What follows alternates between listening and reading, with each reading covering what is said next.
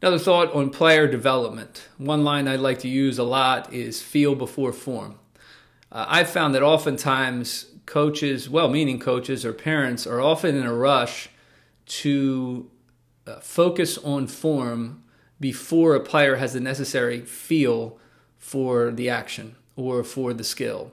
The most basic example is trying to teach form shooting to a 6-year-old who's really just learning how the ball bounces and moves and feels in their hands. And you can concern yourself with a one-handed release if they're 6 and 7, but really, who cares? They're just trying to figure it out. They don't care yet, and really, there's not a rush.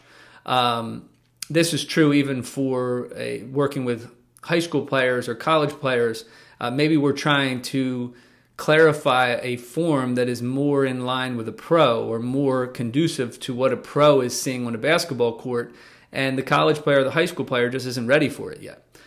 You need to give the necessary space to develop feel for a certain skill before you refine the form. I return to this often just offensively especially, but I think it's even true defensively, that if players don't have just a feel for how to rotate and play and move in space, then they're going to have a difficult time understanding how to really defend the way you want them to defend.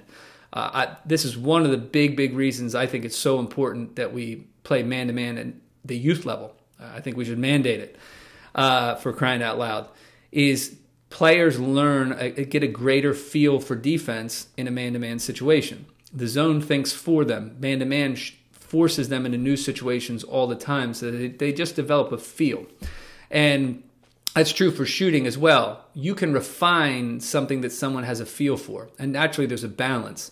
But the broad base of feel is the key. So in working with players young and old, make sure they have the necessary feel for you to refine their form. Don't jump too quick, or you'll just get frustrated, and so will they.